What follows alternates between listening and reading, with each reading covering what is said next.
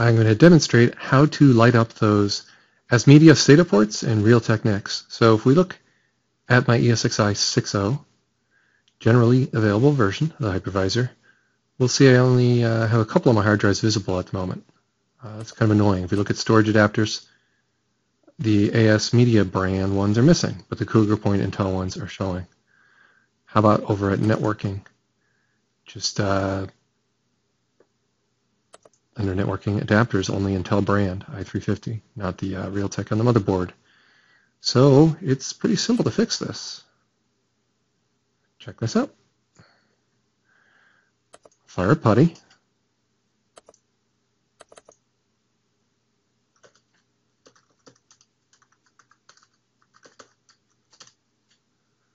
And simply cut and paste those commands in one at a time.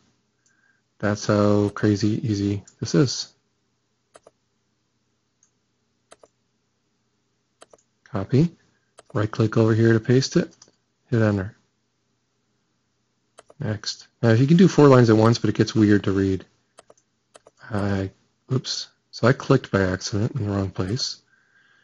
And I lost the clipboard. Let's try that again. Copy. Paste by right clicking and hitting enter.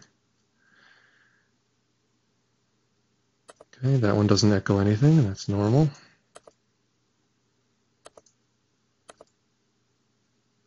This one takes a little longer. It's got to actually pull some stuff down from the internet.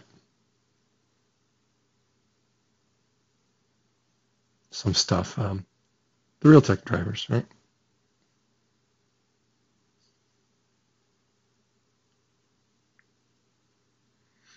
Andreas Pietz actually published something new today about Realtek drivers.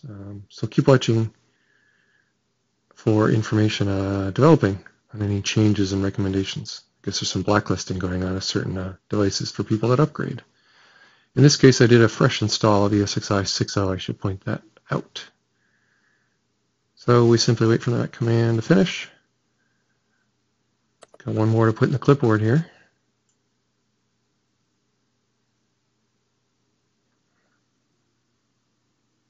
Okay, finished.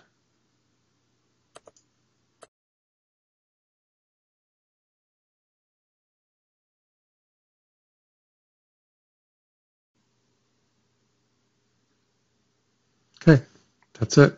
Success. Now, what else is there to think about? Well, if you have any VMs running, like vCenter in my case, yeah, you'd want to shut that down and reboot or put it in maintenance mode. So, since I'm headed for a reboot anyway, this is a good time to point to the ESXi host and go to Virtual Machine Startup and Shutdown Properties and change this. That's what I do. I want a graceful shutdown. So I want to tell it to run vCenter automatically when I reboot the ESXi host.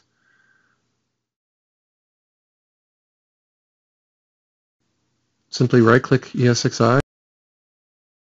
You see the effects of a reboot of the host. Initiate guest shutdown, just like we asked it to do. And there it goes.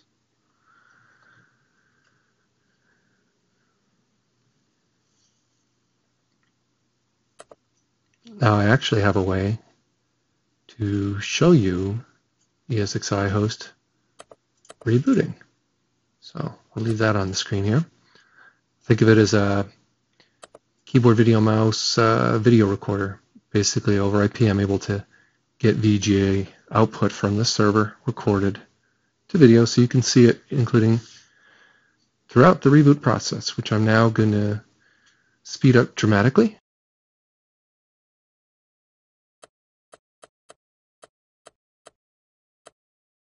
Okay, so the server is now showing its BIOS boot screen, enumerating the various drives it finds. You can see an OCZ Vertex and a Corsair Force G2. You could not see that before, right? You could see the Intel, but not the ASMedia. So I intentionally, the ASMedia is a little slower, so I intentionally put the SSD that's only SATA 2 speeds on there.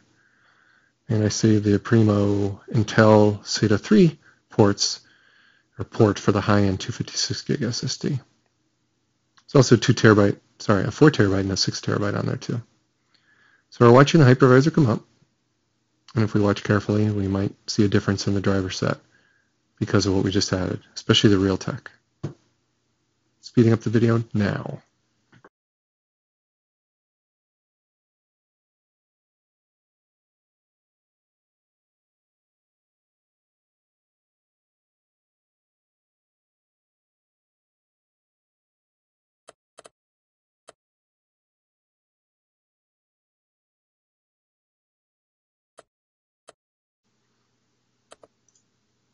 Okay, vCenter's coming up.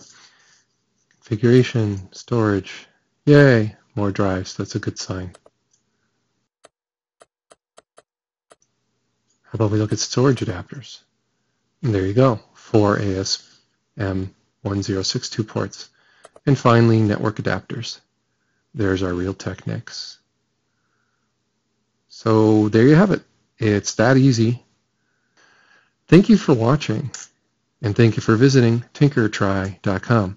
Hopefully you found this video helpful.